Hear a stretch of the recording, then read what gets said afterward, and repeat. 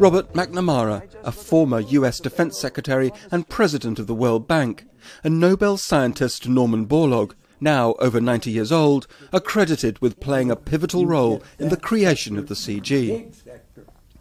Well, I don't know where he'd put his accomplishment. I put it very, very high in relation to his advance of the human race. And my establishment of the CGIAR is one of the things I'm most proud of. The establishment of that institution brought immense progress to some of the poorest people in the world. To discover how the CG came about, its role in the success of world agriculture, and to seek remedies for our present and future food crises, we must first travel back over 130 years. In the 1870s, Japanese farmers, ever short of land in a crowded island, began to search for a wheat variety that would increase their yields. It became known as Norin 10.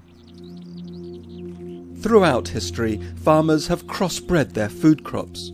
They'd select which plants would be fertilized with which, or graft stems from one plant onto another to encourage the plant's best characteristics. Sometimes it would be for drought toleration, sometimes for yield, and sometimes just for easy cooking and taste. Some of the worst dust storms in the history of the whole world, I guess, broke loose. In the 1930s, America had been suffering from a decade of drought, which laid waste to its breadbasket, the Great Plains. Overgrazed and overploughed, they became known as the Dust Bowl. Soil blew from the south in a yellowish-brown haze, and in rolling walls of black from the north. Farmers watched helplessly as their crops disappeared. I've got to be rolling along. The poverty of small farmers led researchers to begin looking for more scientific ways to raise crop yields. In 1942, with funds from the Rockefeller Foundation, a four-man team began work breeding wheat at a research center in Mexico. It included Norman Borlaug, who took charge of the program in 1945. I grew up on the land, on a small farm in northeast Iowa.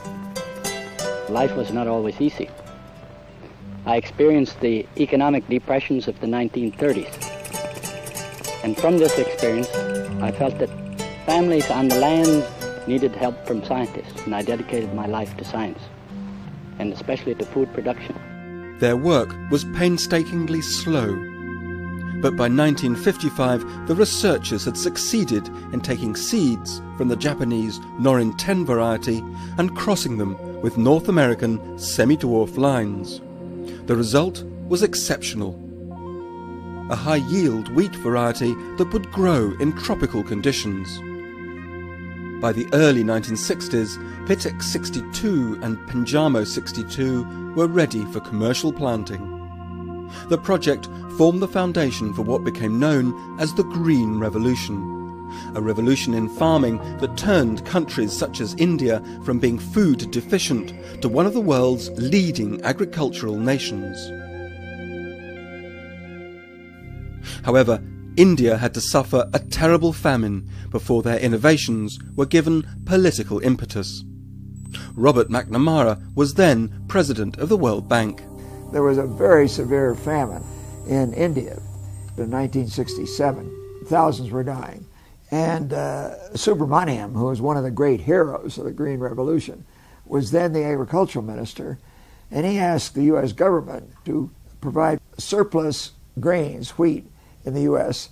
that the law had made available on a very subsidized basis to certain of the developing countries. And Johnson said, hell no, the Indians have to learn to feed themselves. And I said, why don't we make a package deal? We'll supply wheat to India, and if they will agree to use some of the proceeds to start the application of these new agricultural techniques, which had this potential for tremendous increases in production. Subramaniam just grabbed it. That's exactly what he wanted to do. And that's how it started. India and Pakistan both committed to Borlaug's approach, and the results in places like the Punjab were dramatic. wheat production moved decisively upward, with yields in some cases 3 times higher than traditional varieties. It marked the beginning of the Green Revolution. The story of Dr. Borlaug's breakthrough in Mexico goes much further. In the late 1950s, the heads of the Rockefeller and Ford Foundations happened to take the same commuter train to their offices in Manhattan. So began a series of meetings which led to Borlaug's pioneering work on wheat being extended to rice. Rice is the staple food for nearly half the world's inhabitants, and with world population continuing to grow, there was pressure to produce new, ever more productive and disease-resistant varieties. Seeing the work Borlaug and his team had been doing on wheat, the Ford and Rockefeller Foundations established the International Rice Research Institute, IRI, in collaboration with the government of the Philippines. It soon resulted in hugely successful new rice varieties. After a quarter of a century of painstaking research, Norman Borlaug was awarded the Nobel Prize in 1970. I call upon you, Norman Ernest Borlaug, to come to the rostrum and receive the diploma and the gold medal of the Nobel Peace Prize for 1970. There's no Nobel Prize for food or agriculture. And it was only under the very disastrous conditions, the hunger, the famine of the middle 60s in India, in Pakistan, that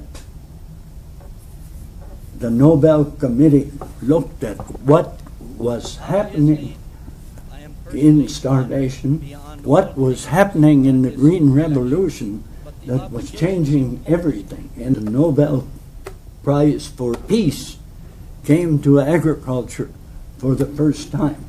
I am acutely conscious of the fact that I am but one member of that vast army of hunger fighters, and so I want to share not only the present honors, but also the future obligations with all my companions in arms.